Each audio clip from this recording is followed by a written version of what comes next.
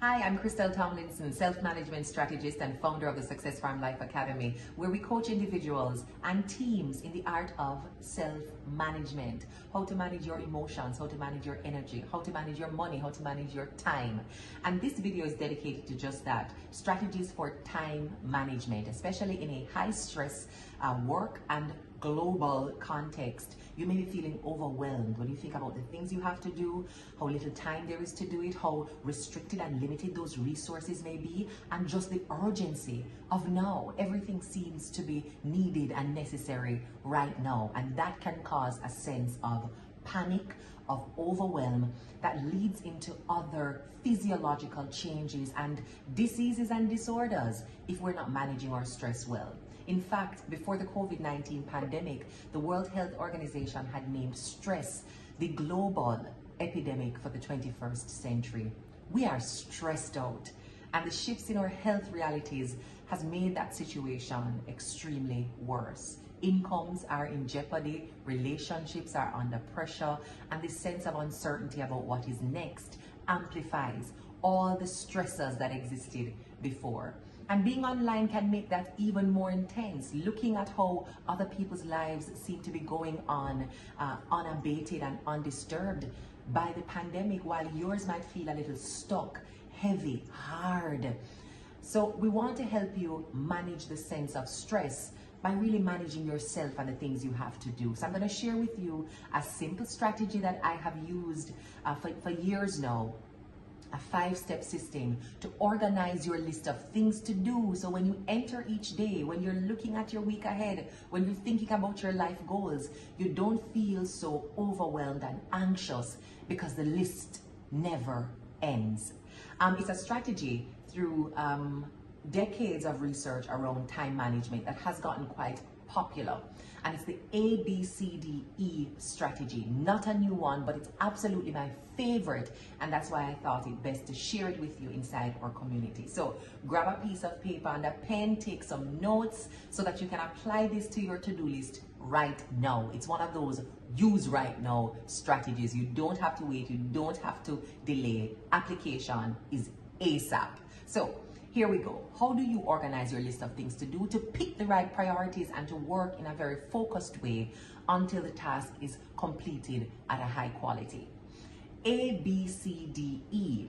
If you have a list of things to do right now, as I said, application is ASAP, you can begin using the strategy as I'm going through it. Or you could pause and create a list of things to do, and then we're going to work with that list with real life examples related to your to-do list. So, A tasks. We're dividing your tasks into A, B, C, D, E tasks. What are A tasks?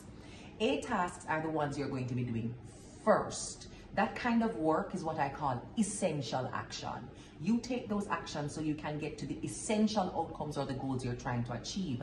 It's not the busy work, it's not the frivolous work, it's not the thing that you're doing because you were scared to say no, the thing that you're doing because you just enjoy it, the thing that you're doing because you've always done it. It's a core task that's going to help you move forward exponentially on the goals that are important to you. So how do you know if you have an A task on your list? An A task is urgent. The time that you do it is critical because it is time sensitive. If you miss the deadline, you're putting yourself at risk of failing altogether on a goal. So it's urgent, something that has to be done immediately or very, very, very, very soon. Now, not only is an A task urgent, it is also important. So it is important to achieving a particular goal. So it's not just urgent, no, like having to turn on the TV and watch a football game because the football game is happening. No, it's important to the overall outcomes that you're trying to accomplish for the day, for the week, for the month, for the year. An A task is also coming to you with clear negative consequences. So if you do not do it, something is at risk. You feel some kind of pain, there is some harm, there is some loss. You have to have a clear negative consequence for this to be an A task. So look at your list of things to do now and see what task is there or set of tasks that are urgent, time sensitive, important, critical to getting to the outcome that you want to arrive at in your work this week or this year. and it has a clear negative consequence. If you don't do it, there is some repercussion, some blowback from your boss, from your team, or for anybody else who is depending on you to accomplish this task. So you know the risk and the harm of failing to do this work. That's your A task. Go down your list and write A beside all of them, and those are the tasks you do first every single day. If you've ever read Brian Tracy's book, Eat That Frog, then you know the importance of eating those A tasks because they're considered your big frogs, yeah? And in fact, if you have struggles with time management, I would actually recommend that you read Brian Tracy's book, Eat That Frog. It's actually recommended reading on the Harvest Hub as part of our Success Farmers Harvest Hub book club. We encourage persons to read that at the top of every year because we know how important it is to manage time and manage tasks so you can feel settled, focused, and in flow. So those are your A tasks. Write on your list right now, A, if you can identify a task that is urgent, important, and has a clear negative consequence. Your next set of tasks are your B tasks. So it is important, it has a clear negative consequence, but it is not urgent in terms of time sensitivity. You can delay doing that until you've finished your A tasks. So again, look at your list and see what is the B task here. I've been telling myself I have to do this now, but I actually don't have to do this now. I can deprioritize to doing it after I have completed my A tasks. It's important. It has a clear negative consequence, but it is not urgent or as urgent as your A tasks. So you can complete your A task and then you can move to B tasks on your list. Now your next set of tasks on your list are your C tasks. Now a C task is one that it's not urgent, it's not important, there's probably no negative consequence for doing it or not doing it. You simply enjoy doing it. And part of your productivity requires that you do work that you enjoy. In fact, the Pomodoro technique advises us when we're doing work and we're focusing on work to focus exclusively for about 40 minutes and then get up and do an unrelated task. And it could be a task you enjoy. But it's not something you want to do before your A and B tasks. Don't prioritize a C task, telling yourself it's urgent, you have to do it right now, when it's really something you enjoy doing, but it's not important, not urgent, doesn't have a clear negative consequence. So you don't have to take it off your list, but don't do it before your big, important frog tasks. So put C beside it if it is a C task, not urgent, not important, no clear negative consequence, but you enjoy doing it. Now a D task is one that we want to delegate because it is not urgent, it is not important, it carries no clear negative consequence if you specifically don't do it, and it's not even something you enjoy.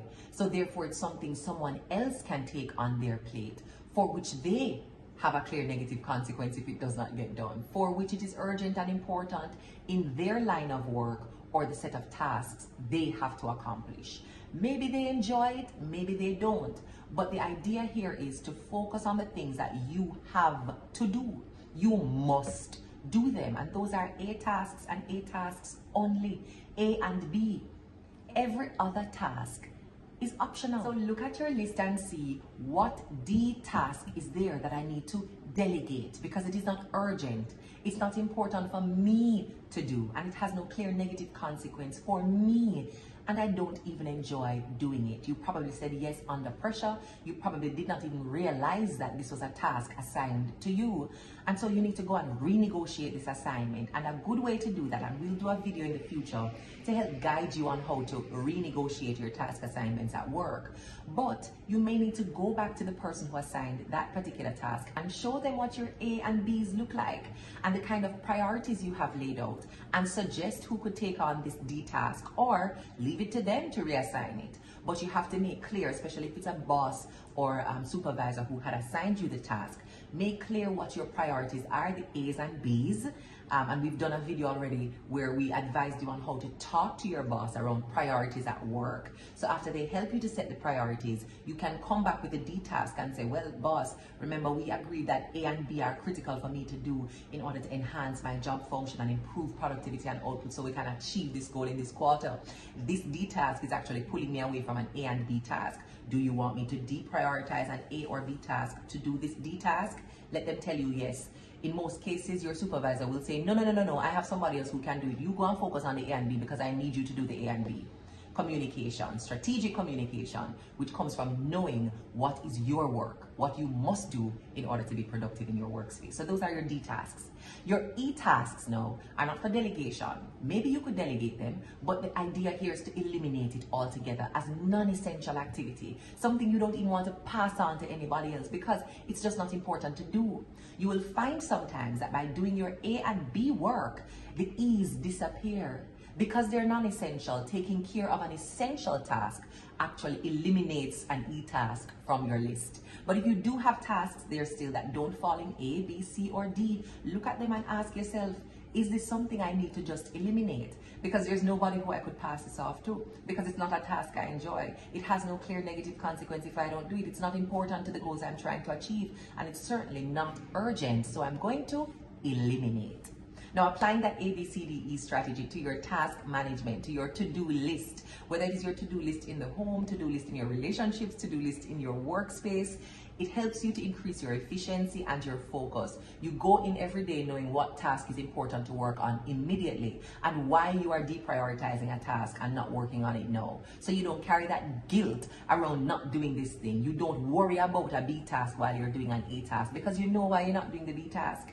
And if somebody comes to hold you accountable for your work, checking in on particular deadlines for B tasks, you can remind them or make clear, because probably they don't know, that there are some A tasks that you're working on because they are urgent, because they are important to the goal and the outcome, and because this is the clear negative consequence if I don't get this done by this urgent time.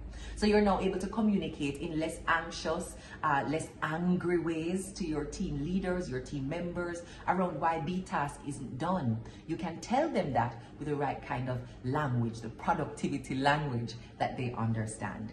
I hope this video has been helpful for you. If it has, drop a comment below, and remember to share this with anybody in your workspace who you know could benefit from this kind of strategic task management approach. Remember, if you're not managing yourself well, it's highly unlikely that you can manage anything or anybody well.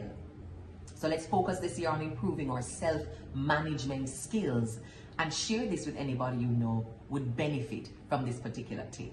It's been a pleasure sharing with you. Drop a comment below, like the video, subscribe to our page if you haven't already. And again, let me know in the comments if there's any topic you'd want me to cover in future videos. We read our comments and we take note of some of the things you recommend for future videos. So please be liberal and share with us what productivity strategies would be useful for you, and we'll be sure to do a video on it in future. Thank you so much, and take care until we connect again. Keep planting good seeds, keep watering those good seeds, good habits, good deeds, because as certain as the sun rises in the east, you reap what you sow. And if you sow purposefully, your harvest will be bountiful. So keep doing the good work, the right work at the right time. Love and bless. If you need more support, more resources, or would like to book me to come in and train your team, feel free to send me an email at thesuccessfarmja@gmail.com. I'm looking forward to serving you for all your seasons.